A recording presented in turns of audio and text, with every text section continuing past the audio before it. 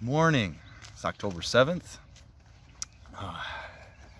Beautiful fall day today. It's a little bit chilly, but the sun is out. As many of you know, that we've been going through the book of Proverbs for your daily edification. About a week ago, I gave a sermon called Take Heed. Many of you maybe have heard it, maybe you haven't, but if you follow our YouTube page or Facebook or YouTube channel or Facebook page, you can go on there and listen. And I expound on Proverbs chapter 7, which talks about the immoral woman and the youth that lacks discernment. And so I'm going to be switching some things up today, and we're going to be going out of the book of Isaiah 55 verse 6. If you have a Bible, you can follow along. Isaiah 55 6 says, "Seek ye the Lord while he may be found. Call ye upon him while he is near.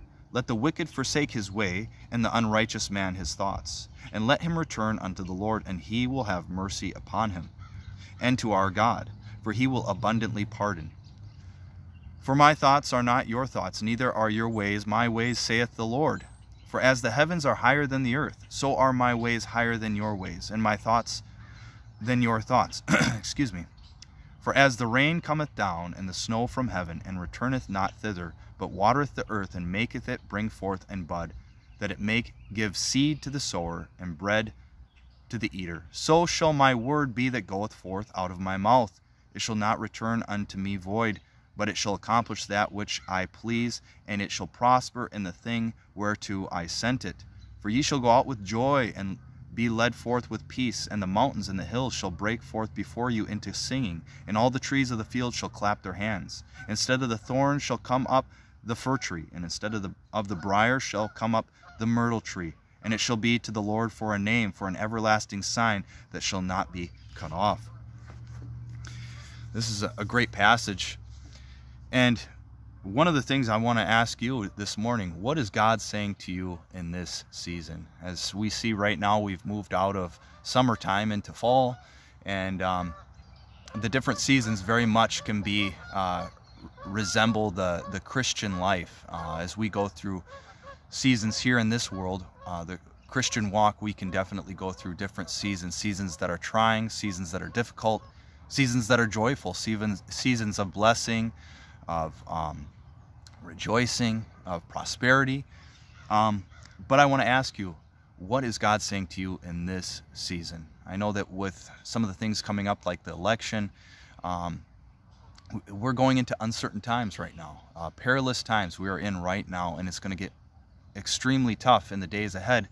What is God saying to you? Because we see here in verse 11, it says, "So shall my word be that goeth forth out of my mouth. It shall not return unto me void, but it shall accomplish that which I please, and it shall prosper in the thing whereto I sent it."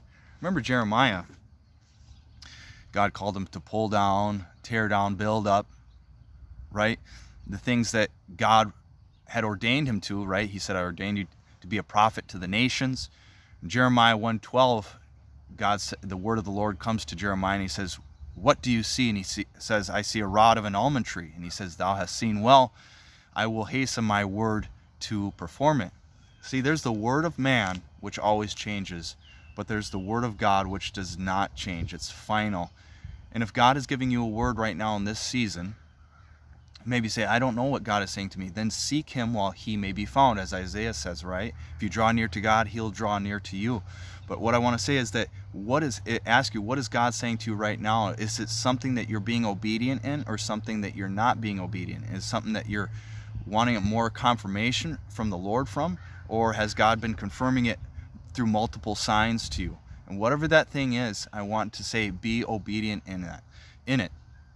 I'll give an example. My wife recently gave me about like 3 different things that the Lord had been speaking to her for quite some time, and she says, "I just want to be obedient what God is calling me to do." And one of those things was that we did last night was baptism. And she's been baptized before. She's saved. She's filled with the Holy Spirit, but she just felt that in this new season that she's in, that God just has done so much in her life since she first gave her life to Jesus Christ, and she felt the need to be baptized. And so last night we baptized her in the house, and all the kids watched. It was a really just a precious precious time and moment baptizing her, and she was obedient to the voice of the Lord. And whatever God is calling you to be obedient in, and whatever he's speaking to you, know that he will perform it, right? You may not see the end result, but God will come through in mighty, powerful ways. It may not make sense. Maybe there's things that he wants you to sign up for. Maybe there's groups that he wants you to get involved with in your church. Maybe he wants you to seek him more in prayer. Maybe he wants you to do some fasting, right? We always talk about fasting being at the beginning of the year. Why does it have to be at the beginning of the year? We can do it throughout the whole year, and when you do that, God will reward you openly, as it says in Matthew 6. So I want to say, seek God right now. What is he saying to you in this season? Blessings on you guys. Have a great week, and I will talk to you later.